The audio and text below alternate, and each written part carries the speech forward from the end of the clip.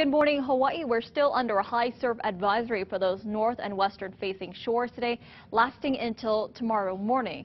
Could see sets as high as 15-foot faces for the north today, about 12-foot faces for the west. For those town shores, we're looking at 1 to 3 for both the south and east. But the big talker of the town is this giant northwest swell expected in Wednesday night into Thursday morning.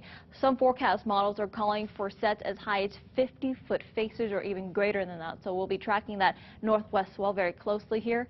Breaking down your forecast for this MLK holiday, it's going to be a gorgeous one. Off to a clear, cool, and dry start in the morning time, and then afternoon, the sea breezes will be kicking in and looking at a high of 80 degrees under mostly sunny skies. And as you head home about the 5 o'clock hour, we've got partly cloudy conditions and a few showers in the forecast. Gorgeous day out Monday. We are looking at increasing clouds on Tuesday, rain on Wednesday. Have a great MLK holiday.